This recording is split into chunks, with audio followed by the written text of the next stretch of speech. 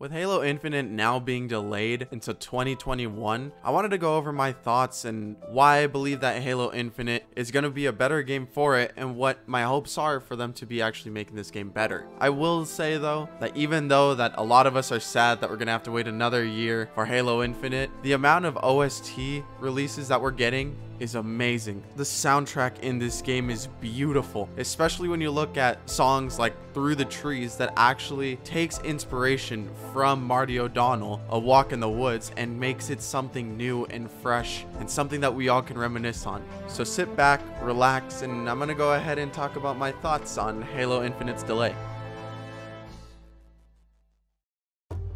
Okay, so let's get the elephant out of the room right now and start with talking about the graphics. The graphics were heavily criticized of Halo Infinite when we saw the gameplay teaser about a month ago, and I believe that they're going to put a lot of resources and time into changing assets and textures that we saw there to actually look more next gen like everyone was hoping to see. Now personally, I wasn't that distraught when I saw the graphics. I was more happy to see Halo and to see it play that way.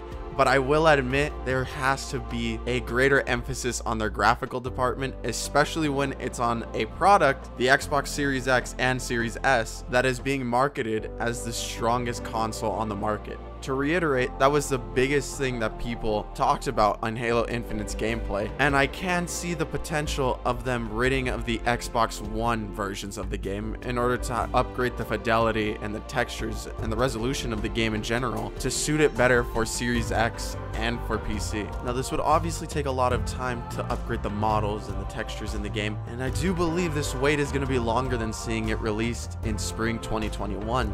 This goes to the fact that we saw a listing somewhere that the game would actually be releasing a full year later. This article has been updated, and so has the listing, to just be 2021, but I can't help and wonder if this will actually be the case. I, for one, am okay with however long this game takes, but I do want to say that if it does come out later than spring 2021, I will be pretty sad, and it's gonna suck having my Mega Bloks and other various Halo Infinite merchandise that I have codes for the game to just sit here and just wait till the game releases. Also, outside of, the player's perspective, it does suck for Halo to no longer being a launch title. This must have been one of the hardest decisions they've ever had to make, considering that Halo 5 was a rushed game, and they could have taken this route that Halo Infinite did to ensure that it'd be a better game in the long run, and I think they've learned, and I think that's why they're doing it. They want Halo Infinite to succeed, to be this 10-year game, and this new platform for Halo to thrive in. Now, outside of the graphical department, which I can't stress enough is probably the main reason why the game is delayed, these are hopes for me personally from the gameplay trailer we've seen, and for modes not to be cut, and for new game modes to possibly flourish in the game, which I'll go ahead and talk about in the next video I have out for you guys. So if you guys enjoy this content and love hearing my thoughts on video games, specifically Halo and Smash Brothers related, consider subscribing. I'm going to start putting a lot of work into this YouTube channel.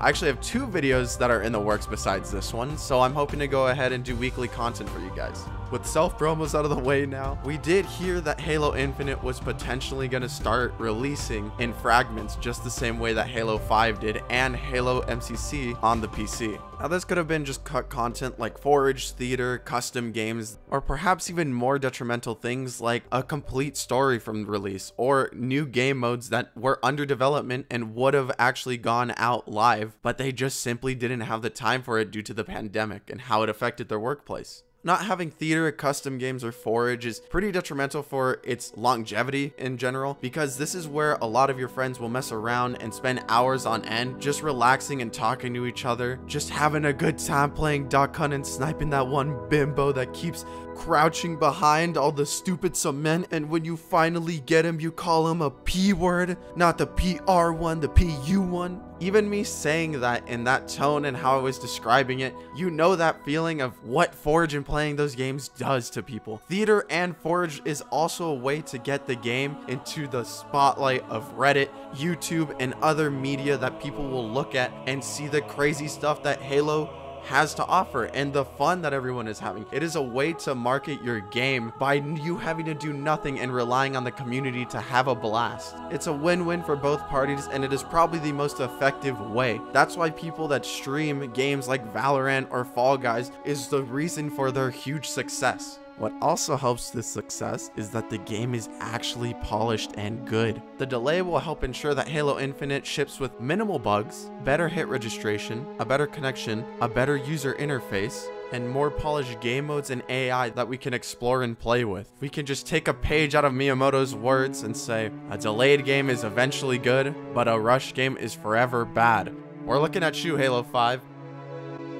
The last thing that I truly hope that is actually in Halo Infinite, possibly that it was already going to be there if it wasn't delayed, but I am hoping that there is a large variety of game modes and multiplayer experiences that we can go into from day one. I don't want any cut game modes. I want all of the gear that you wanted to intend for the game to be there and not to be used for DLC later down the line. And what something I would really want, and I don't know if they would ever do this, is if we can do custom game matchmaking. The multiplayer of this game is already gonna be free. Since they said there's not gonna be a battle royale from the beginning, having custom game matchmaking would introduce new players to the fun-filled side of Halo. I mean, Halo's all about having fun with your friends, and if you can give them the stupid wacky game modes of Fat Kid, Ice Cream Man, Duck Hunt, Halo, Mongoose Race, so many dumb wacky game modes that I've played for hours on end in my youth. I think it would go a long way in having the game as a variety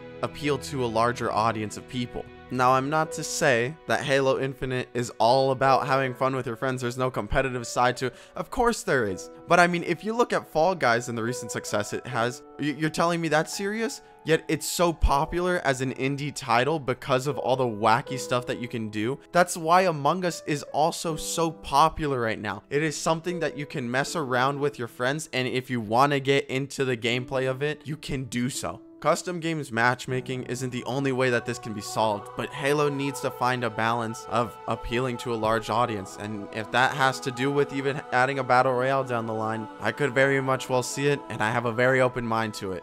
The last thing I briefly want to cover, because we don't have a lot to go off of it, is the multiplayer of Halo Infinite, and I'm talking about social games. Based on what I've heard, Halo Infinite seems to be a great multiplayer, especially with Grappling Hook being an armor ability that you actually have to pick up from the map rather than everyone starts with it. Perhaps Sprint won't be in it. Perhaps Sprint will actually be much slower there than in the open world. Slide might not be there. We don't know that much. That's why we needed the beta to assist them with this. And I think we'll still get the beta maybe this year or early next year. But I hope they listen to the community the same way they have been with this game. And I know the way that 343 treats their fans has been incredible over the past couple of years. The fact that they have these games where 343 members are playing Halo 5 and you can get a free skin by running into them in a matchmaking is something that I wish other games did, because it makes the players not only look at your social media accounts, but genuinely want to grab an exclusive thing that possibly their friends don't have, so then they can brag and talk about that one game and how they played with the game designer that even added the grappling hook. It's just something so cool and unique to be able to talk about those experiences with friends. And with that, I really don't have anything else to say on the delay. I think I've summarized at least my thoughts pretty well here. And I do just want to close this off by saying the next video you should be seeing should be out within a week of this release. And it will be a little bit different for a reason, but then we'll be going back into the same blah, blah, blah, blah, blah. Going back into the same sorts of content. It's just going to be something that if you want to catch other content of mine, there's another place you can do that. So other than that, I wish you guys the best, and I hope you guys are still staying safe during these times. Thank you for watching, and enjoy the rest of your day.